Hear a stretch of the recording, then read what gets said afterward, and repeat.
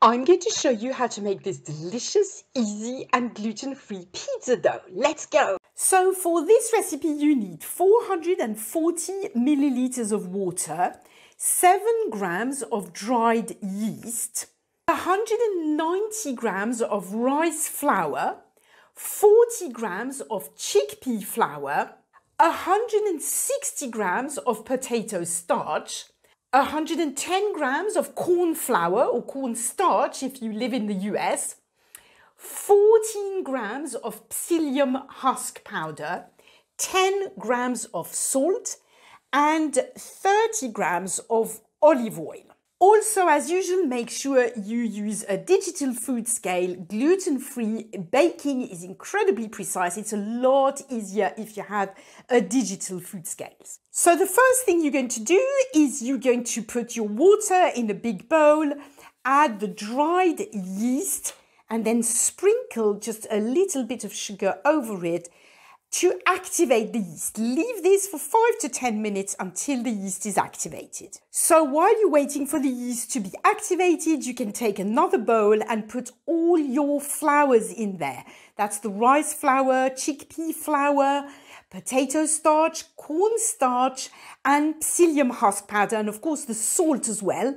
Put it all in a bowl and give it a good even mix. So after about 5 to 10 minutes, as you can see, the yeast is activated. There's all these little bubbles, right? And you can add your 30 grams of olive oil. And once you've done that, you simply add your mix of gluten-free flours.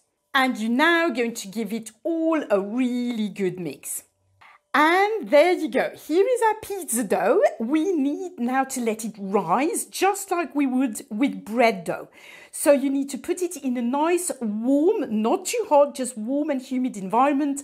I simply put it in my cold oven with a bowl of boiling hot water. Leave it 1 to 2 hours until it rises. Let's do that. Let's go. And there you go. This is what the dough looks like after it's risen for a couple of hours. Now, all you need to do is take some non-stick baking paper, flour it with a little bit of rice flour, and we're going to spread our dough with a rolling pin. I actually use this quantity of dough for 2 pizzas, so I divide it in 2 and I roll each one individually. It needs to be rolled quite thin, that way it's nice and crispy. And there you go. Once you've rolled it out, you can simply add tomato sauce, mozzarella, and put it into the oven. I bake it at 230 degrees, right at the bottom of the oven, because I like my dough to be really nice and crispy, and I bake it for about 20 minutes. And there you go. Look at this. Isn't it beautiful? It's perfect. It's crispy. You can hold it like that.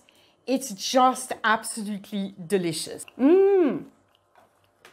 It is so nice. Honestly, it's a winner every week when I make it. I hope you enjoyed this video. As usual, if you have any questions, post them in the comments below.